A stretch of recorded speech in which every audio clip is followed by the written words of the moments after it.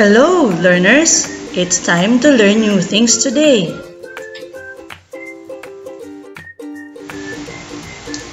Our learning objectives are: describe the appearances of a solution, identify the factors affecting solubility, and give examples of solution used at home. Factors affecting solubility. Task number 1. Check if the following mixtures are solution: X if suspension and an O if colloid.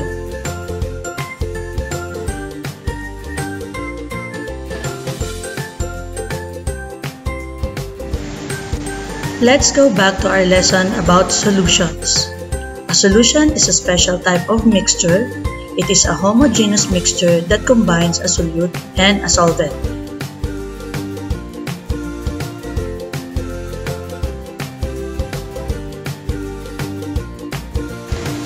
Our question of the day: how can we make a perfect solution?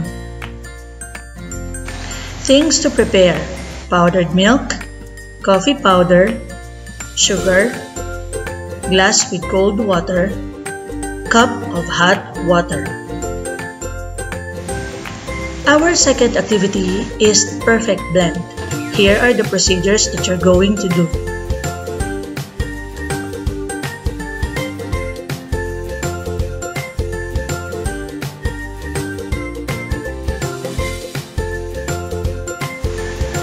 Put your answers here in table observation.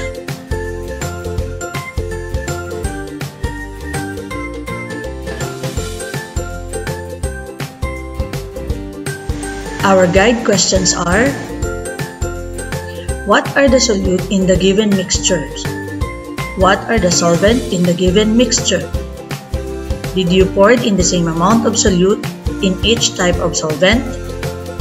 In which type of water did you saw lumps of solute on top of the mixture? In which type of water did you observe that solutes dissolved well?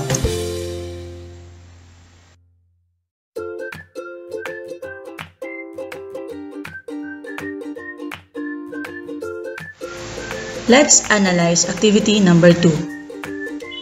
Solubility is the ability of a solute to dissolve in a given amount of solvent. There are different factors affecting solubility of a solution. Number 1, heating or temperature. It could affect solubility because most solute dissolves faster when there is an increase in temperature.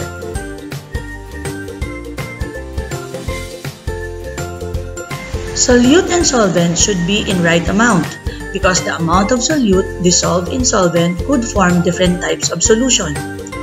Saturated solution is when the solute is more than the solvent, while unsaturated solution has less solute than the solvent.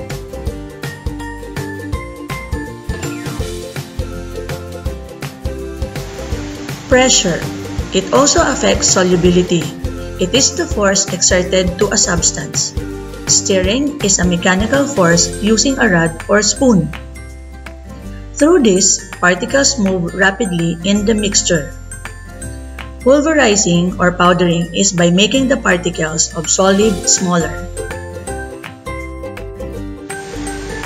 Task number 3. Give examples of solution used at home and state how to dissolve the solute components faster. Fill in the table below. Example: toyo mansi. Solvent, toyo. Solute, calamansi. Phases 2. How to dissolve faster by stirring.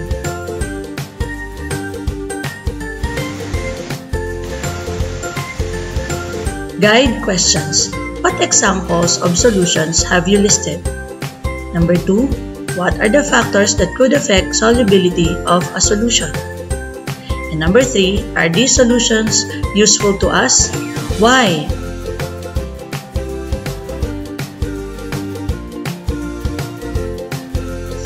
What else can I do?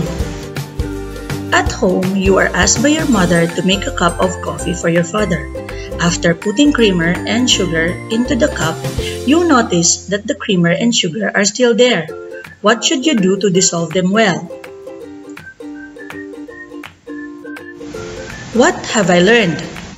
Solubility is the ability of a solute to dissolve in a given amount of solvent. Factors such as heating, temperature, amount of solute, and pressure could affect in the solubility of a solution. Finally, let's go to task number 5. Choose the letter of the correct answer. What is formed when there is too much solute dissolved in a given solvent? A. Saturated solution. B. Unsaturated solution. C. Mixed solution. Or D. Dissolved solution.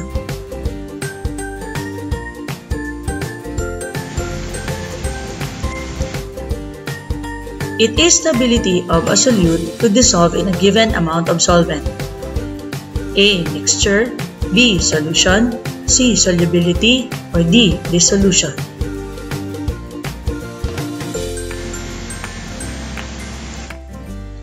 How can you dissolve powdered milk faster?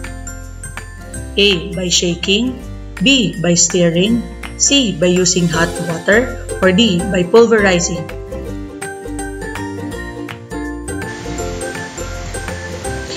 Which solutes dissolve in water but not in kerosene? A. Salt and sugar. B. Salt and pepper. C. Salt but not sugar. Or D. Pepper but not salt. Give a short answer for number 5. Compare the solubility of a bar soap and powdered soap. Which dissolve faster and why? And lastly, our reflection. Write your personal insights about the lesson using the prompts below. I learned that, I realized that, and I planned to.